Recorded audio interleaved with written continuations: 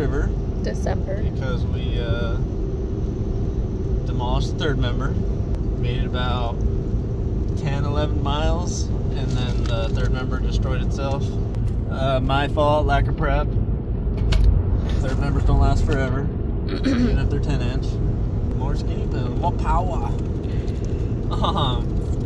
So our buddy Eric got us set up with a set of 543 10-inch Motor Pro gears. I was going to run 529s, but that was my fault because I texted him wrong, and I thought I told him 529s, but because I've been running 543s forever, it was, I guess, just instilled in my mind to order the same thing. 543s.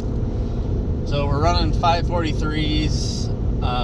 AJ with Evan Weller got us set up with all the bearings, and I machined a seal guard, I guess, for the 35 spline pinion, I guess, seal. So I ended up rebuilding the third member myself. I've done them in the past when I had a 9-inch, and had good luck with that, but this was my first time doing a 10-inch, so AJ gave me a lot of information, and my buddy Kyler, but my buddy Kyler at RD let me clean everything up at his shop and mag check all the parts to make sure everything was good. Third member got a clean bill of health, no issues, so we're good on that note. Got it all together, started pulling the hubs apart just to check, make sure that the bearings were good. Material from the gears ended up reaching the hubs, so we replaced all those bearings, rebuilt the hubs. So basically the rear end's pretty much brand new except for the Jumbo 36 axles.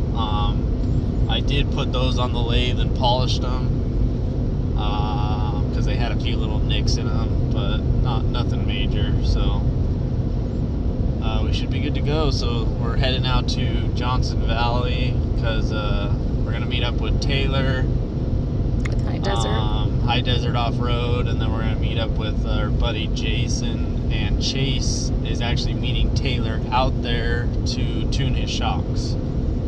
So we're going to use this opportunity just to put miles on the truck because we don't have many miles on the truck with the new motor, and we got to run the third member through a T-cycle, so and just break in all the bearings and everything. We're going to bring the truck back after this trip and just make sure everything's good, and we might go out one more trip, but I guess that's dependent on how this trip goes. So we're getting ready to race Battle at Prim, which is in about 4 weeks. I think so. April 12th, 11th, and 12th. Yeah, April 11th through 12th. So that being said, we're just going to try to put some miles on the truck. We brought our son, Little Man, with us. The other two kiddos, one of them couldn't come because he's still a baby. And then our daughter decided to not come on this trip because it's going to be cold out here. Just going to take it easy this trip and make sure we don't have any major issues and just have fun. So the last couple of days I decided to cut the A-pillar out. I get the text while I'm at work that you had cut the pillar off. So this was Sunday. We had planned to go out that week Saturday, so we had, what, 6 days? So I was kind of like, what was he thinking when I got your text? And just like a true Jubera fashion, I was up till 2 o'clock last night. So never fails. I don't know why, but for some reason before a trip I just like to stay up super late. So I ended up cutting out the A-pillar. We'll probably show some footage or maybe do, I did video a lot of it I ended up cutting out the whole A-pillar, and I ended up cutting out the panel. We'll show it when we get to the desert. Put that new panel in, new A-pillar, new door. Had to swap over some parts from the other door.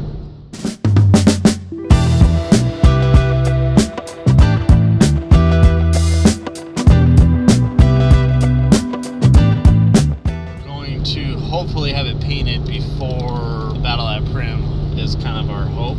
Door shut's nice, it opens nice now. We still got to get a new rear door. It's a little sticky, but it works. So, yeah, it's nice to have the truck looking halfway decent again and not have a smashed A-pillar and door. We're gonna order a new mini fender probably next week. Now that the A-pillar's fixed. I have a new grill and header panel, so I'm gonna try to get that all mounted before the race. I don't know if we'll have headlights in it, but at least we'll have a grill on the truck again so it doesn't look super odd. We're gonna try to get an oil cooler before the race for the motor, because this motor likes to not necessarily run hot, but typically with bigger horsepower motors you want to run an oil cooler. And we might add a gauge, temp gauge to the oil cooler too, to see what our oil temperature is at for the motor. I mean, the last time we went testing before Rage at the River, the oil started thinning out after we were running pass after pass. So I don't want to hurt the motor just because we didn't add some type of oil cooler to it. But we'll be doing that, and then I'll be adding another GPS that I bought from my buddy Josh probably about a year and a half ago.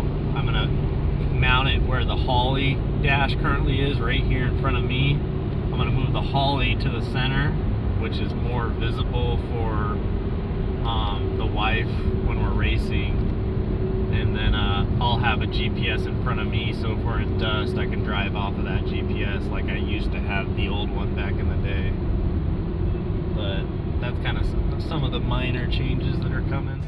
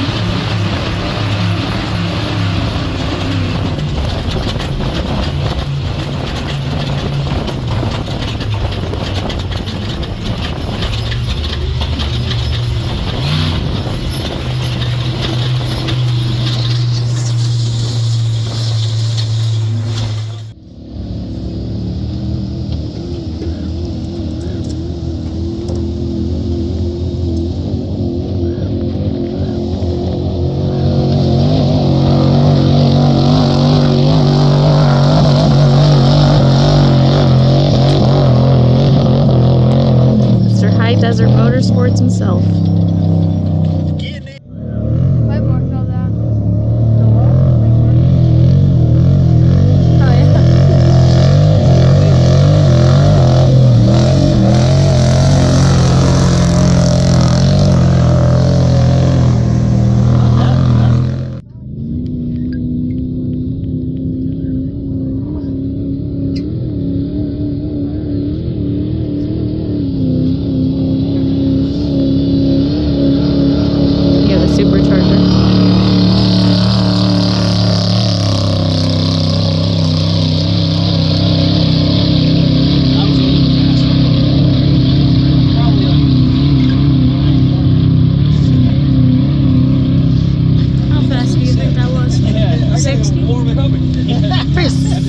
65?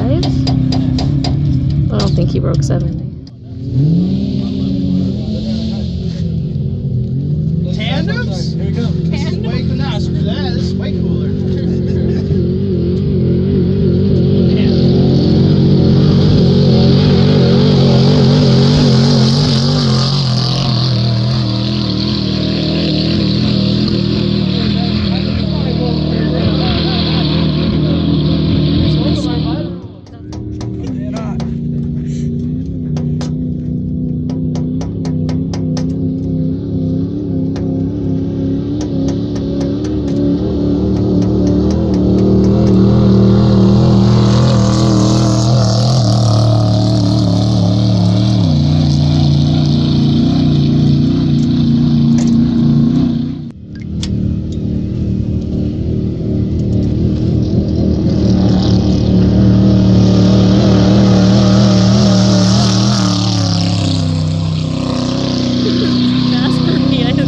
Totally missed him.